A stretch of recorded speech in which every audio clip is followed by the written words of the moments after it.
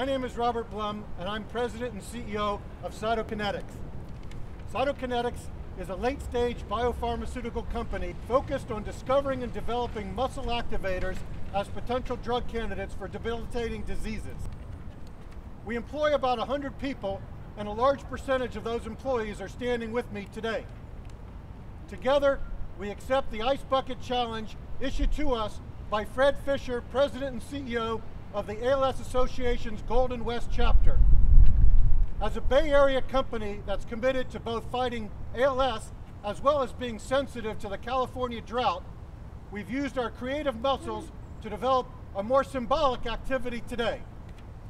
In a moment, you'll see how we've assembled 3 teams, A, L, and S, to participate in our water balloon fight that portrays our battle, the battle we fight every day against ALS.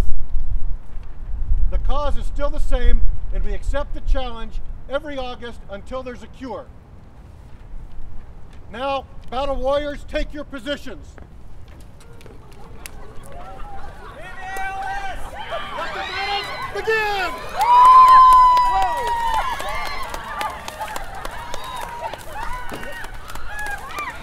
No, I can fight. Whoa!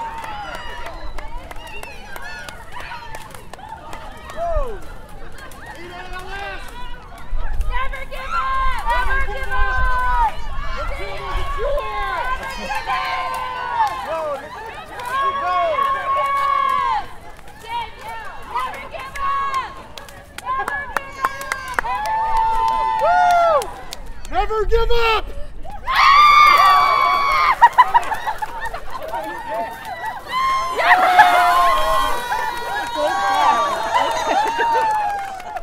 I'd like to thank everyone for joining us in the battle against ALS. We're very proud to be part of the ALS community. And now I'd like to challenge the CEOs of other companies also developing new medicines for the potential treatment of ALS. George Skangos of Biogen. Dan Crook of ISIS.